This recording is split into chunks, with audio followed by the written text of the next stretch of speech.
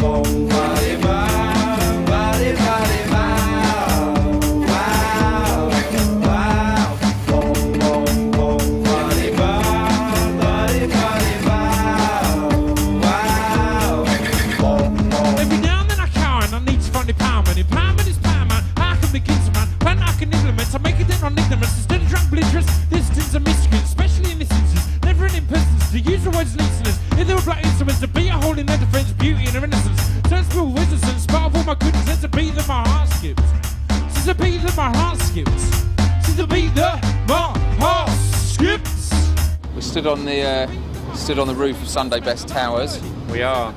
So it's Dan the Sack and Scroobius Pip. Yes. It's me. Well hanging out on the weekend. Remember? Yeah. Yay!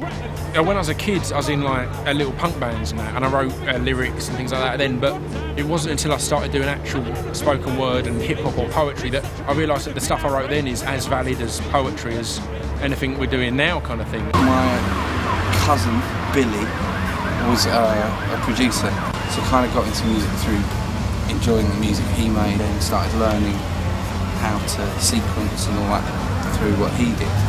But found that I enjoyed being able to create the whole thing, not just sit there and go, yeah, I've got a great chord structure here. And me and Dan I grew up in the same town, but I'm pretty sure we've never actually seen each other or spoken whilst both in that town. We knew each other anyway, but hadn't really talked in a few years. Used to work in the same shops, go to the same pubs. That one over there being one of them. But then it wasn't until we were living completely other sides of London that we started to work together musically. It's such a cliche, but it was a MySpace thing. I booked him to come and play in Reading, but I did some remixes in the meantime of his stuff. And we kind of, once we set up our own MySpace for those remixes, it was suddenly this, alright, people seem to like this more. That's how me and Dan met.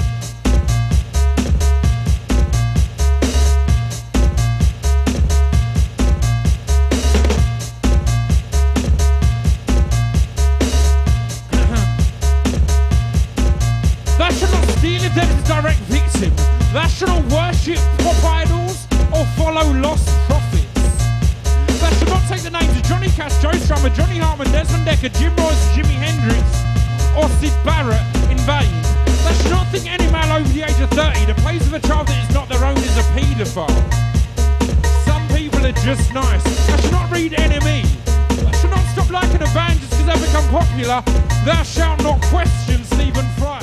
Thou Shalt Always Kill came across the blogs or whatever to me. You know, John Kennedy XFM was playing it. I've started playing it. One of those sort of cult records that everyone sort of suddenly. You're in the enemy and you were like... It's a weird one, it's in everyone's memories as our hit, but it wasn't, you know, we only released 1,000 and it just got in the top 40. Played as a white van man in Basildon. Yeah, I remember that. That was yeah, exactly. You wouldn't know who it was. Yeah. Wouldn't be able to spell your name. Dean LaRock. That Dean LaRock fella. Yeah. It's really weird with me and Dan because we record and write completely separately. Either Dan would have sent me a beat or I'll knock something up really loose so that I can then record a vocal, and I record it all in my bedroom, so it's not very good equipment. The earphones are terrible, so to make sure there's no track coming through on the vocal, I have to put my earphones on and then put 3 beanie hats over the top so it's soundproof. His field of expertise is lyrics, and I'm not going to sit over his shoulder saying, what about saying ovulate there, you know, because I'm not Scroobius Pip, I'm not, you know, and same with him. If he stood over my shoulder saying, I want the beat to be a bit more cheese-like, you know, it's not gonna work. So it allows us both to just keep our own styles and not compromise. shalt always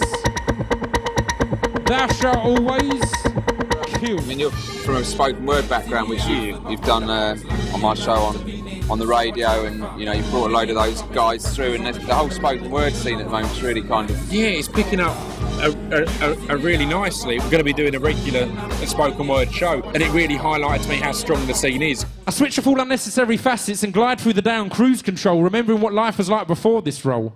And as I stare blankly from my till point, I'd often start to tap my feet to the discreet beat the general public secrete. And me and Dan both worked at HMV, which a lot of people think are working in retail shit. I loved it because it meant that both of us were always around music. But I was running the store one day, and some lads tried, like they broke open our iPod cupboard, and I'm the kind of guy that takes pride in my work and isn't just going to let them walk away. So I run to try and stop like a gang of 4 lads, and then get punched once in the face and then in the back of the head. And then I start to fall backwards, and then I just chase after him again. But yeah, it was good. I didn't mind. It was a bit of a bump, a bit of a bruise. That's Essex for you. You do DJing on your own. I do DJ, yeah. Get sweaty and get drunk and all that. So it's weird because obviously spoken word, it's all very careful what you say. Mentally expansive. Yeah, whereas when I DJ, it's about people getting on the end of it, pissed and trying to pull. So yeah. I think I will cause more babies to happen than he, but that's about it.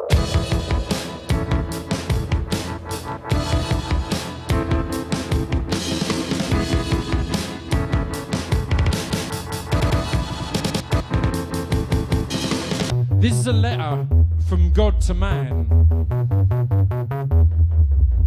It says, hey there, how's it going? Long time no see. I know I've been around much lately, but it didn't seem like you wanted me to be. The last time I sent down the message, you nailed it to the cross, so I figured I'd just leave you to it. Let you be your own boss. I use Catholicism in particular because in the UK and US it's such a well-known religion that all the structures are universally known, really. We all know about God and Jesus and this kind of thing. So it's a good template to get a message across without it being another, oh, the world's gone to shit. He's a good banjo player as well, God. You know, people forget how good God is on the banjo. He wrote that Julian banjo by himself, plays both parts, 4 arms, you see. It's a bit like Ganesha. For the fan at home, then obviously they know that you sampled Radiohead's Planet Telehead. It's his bloody idea. It's my fault. Everything, the only samples on the album are tracks which I'd written and made a rough version of the beat and then sent it to Dan and said, turn this into a proper beat, and then we've had to get obviously clearance. And when I was writing it, the big Everything Is Broken sample was really irrelevant to the actual lyrics, so it was kind of integral there. And then when we finally heard back, they did sit down and have a meeting and decide to give it the thumbs up. Some great bells. So as soon as they approved it, we set some bells off to celebrate. It's apology to Mother Nature, because I created you.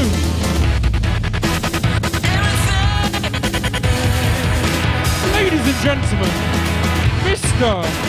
Dan Love.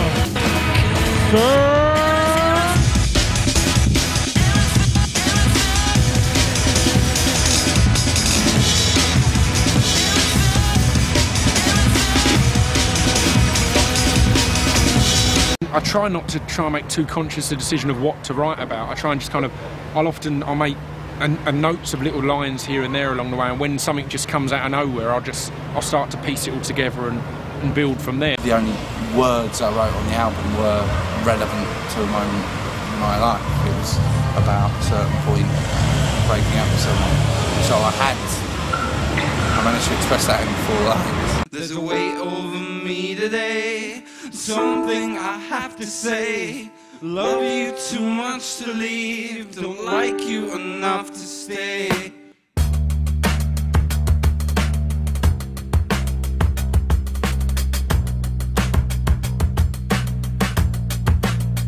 My head's in a mess and I'm stressed, but I guess it's a test in the quest for happiness, the rest of that mess. So I best just acquiesce, even though I've grown tired of you. And that ain't meant to sound spiteful, I just try to be insightful. When I write all my emotions and at night all the stuff I try to fight will just come out. The sad fact is, I'm so tired of you. We've spent the first part of our career completely, it's all in our own hands. So now it's good that we're with a label and stuff, so there are releases are rolling out all across Europe and in Japan and America and that kind of thing. So it's like, suddenly it's just, it's going from place to place and job to job, it's good. Like a hitman. Yeah.